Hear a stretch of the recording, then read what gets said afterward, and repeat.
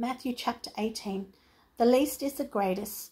At the same time came the disciples unto Jesus, saying, Who is the greatest in the kingdom of heaven?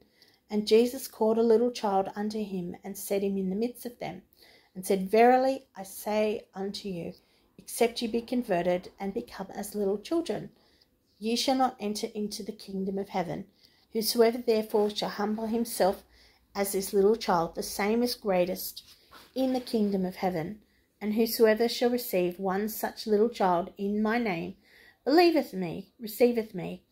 But whosoever shall offend one of these little ones, which believe in me, it were better for him that a millstone were hanged about his neck, and that he were drowned in the depth of the sea.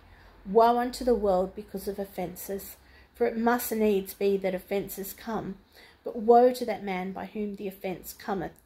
Wherefore, if thy hand or thy foot offend thee, cut them off, and cast them from thee. It is better for thee to enter into life halt or maimed, rather than having 2 hands or 2 feet, to be cast into everlasting fire. And if thine eye offend thee, pluck it out, and cast it from thee. It is better for thee to enter into life with 1 eye, rather than having 2 eyes, to be cast into hellfire. Take heed that you despise not one of these little ones. For I say unto you that in heaven their angels do always behold the face of my Father, which is in heaven. For the Son of Man is come to save that which was lost, a lost sheep.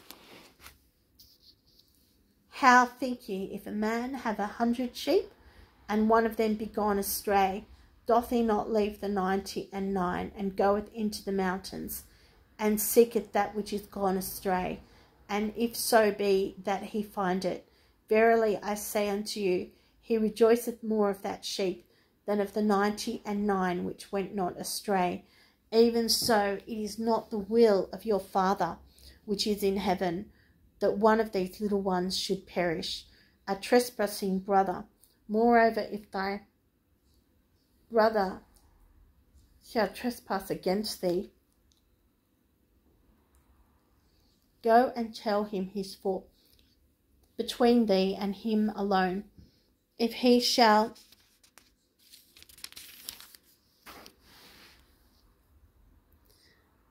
hear thee, thou hast gained thy brother. But if he will not hear thee, then take with thee 1 or 2 more, that in the mouth of 2 or 3 witnesses every word may be established. And if he shall neglect to hear them, tell it unto the church. But if he neglect to hear the church, let him be unto thee as a heathen man and a publican. Verily I say unto you, whatsoever ye shall bind on earth shall be bound in heaven. Whatsoever ye shall loose on earth shall be loosed in heaven. Again I say unto you, that if 2 of you shall agree on earth as touching anything that they shall ask, it shall be done for them of my Father which is in heaven. For where 2 or 3 are gathered together in my name, there am I in the midst of them.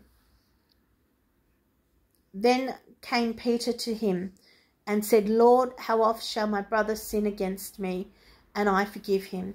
Till 7 times. Jesus saith unto him, I say not unto thee until 7 times, but until 70 times 7. An unforgiving servant. Therefore is the kingdom of heaven likened unto a certain king, which would take account of his servants. And when he had begun to reckon, one was brought unto him, which owed him 10,000 talents. But for so much as he had not to pay, his Lord commanded him to be sold, and his wife and children, and all that he had, and payment to be made. The servant therefore fell down and worshipped him, saying, Lord, have patience with me, and I'll pay thee all. Then the Lord of that servant was moved with compassion, and loosed him, and forgave him the debt. But the same servant went out and found one of his fellow servants, which owed him 100 pence. And he laid hands on him, and took him by his throat, saying, Pay me what thou owest. And his fellow servant fell down at his feet, and besought him, saying, Have patience with me, and I'll pay thee all. And he would not, but went and cast him into prison, till he should pay the debt.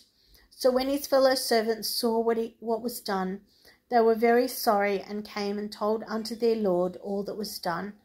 Then his lord, after that he had called him, said unto him, O thou wicked servant, I forgave thee all that debt, because thou desirest me.